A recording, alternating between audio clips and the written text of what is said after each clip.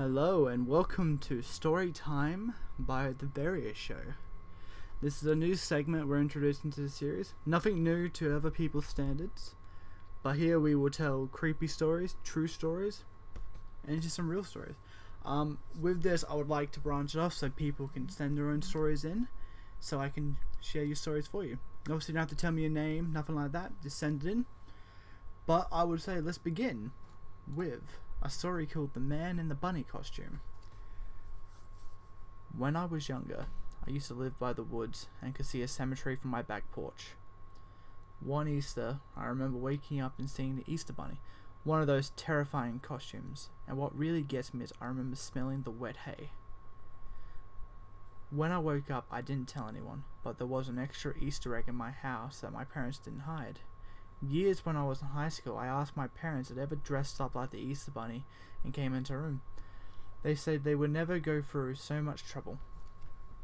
Then my younger sister, who I shared a bunk bed with when this happened, said she remembered when the Easter Bunny came into our room and made a remark about the hay smell. I was terrified we both remembered seeing a person dressed as a bunny in our room. To make it even stranger, I told the friends I sat with at lunch what happened. One of the girls from what was my neighbor across the street. She told me one Easter a long time ago she looked out a window during the night and saw the Easter Bunny standing in a driveway. I had chills. To this day, I am terrified of people in rabbit costumes. Stranger in the house. In college, I would go home every other weekend to work at the job I had since high school. I would drive directly from campus after my last class on Friday to my job. About an hour and a half after my shift was done, I'd go back to my parents' house, which was out in the middle of nowhere. My parents weren't yet home. When I got back from work, they often spent their Fridays and Saturday evenings drinking like they were the ones in college. So the house was dark. Since it was mid-fall, so was the yard. Save for the yard light. I pulled into my normal parking spot, got out of the car, then turned to open the back of my car and get my backpack from the back seat. That's when I noticed the bathroom light was on. Was that light on when I pulled up? It must have been, right?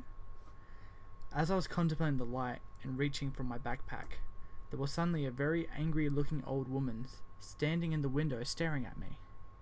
We're not talking resting bitch face here either. She was pissed off at me and I knew it. We stood there staring at each other for a good 10 seconds when my parents pulled into the driveway and distracted me from the stare down with the old woman in the bathroom. By the time I turned my back, the light was still on, but the woman was gone. This is why the basement is locked. My mum was having dinner at a friend's house. It was a small old cottage that has been around for 100 years. She tries to find the bathroom and pulls on the door that is locked. The friend sees and says, "Sorry, that goes to the basement. The bathroom is over there." Thinking it is odd, my mother asked, "Why is the basement door locked?" "It's always locked. In fact, I don't even have a key for it. The real estate agent advised me not to go down there. There has not been upgraded like the rest of the cottage. It's little more than a root cellar." Fast forward a few weeks, when my mother, who works for the police department's community division, is working on a project about the history of the police department in the town. An old man comes in with news clippings about various community events, as well as news clippings from the 50s about a gruesome murder. My mom was a bit taken back. "Sorry, I forgot those clippings were in here too." "No, I know this address. It's my friend's house." "What happened there?" "Oh," said the old man. "Well, that used to be my mother's house. She had been dating this man who was cruel to her, beat her horribly. She tried again and again to break it off with him, but he'd always come back. Finally, my aunt moved in with us, and my mother finally broke up with him. He started getting emotional, then one night he broke in and tied my mother, aunt, sister, and brother up in the basement. He shot them all in front of my mother. Then he shot her and killed himself, leaving a note that she would never leave him again. I was away at college." He started to sob. And that's how my mother's friend learned she had a haunted quadruple murder suicide scene in the basement. She moved out a year later. Well, that is the first segment of Storytime. I hope you guys enjoyed it. It's going to take me a little bit to get used to, so of course I'm going to stuff up a little bit of the words, but I hope you guys enjoyed this little episode. This will be a regular thing now. I just got a microphone recently, which I'm really happy with. It's really good quality.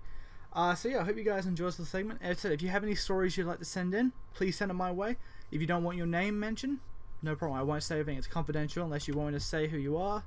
But yeah, I hope you guys enjoyed and have a great day. Bye.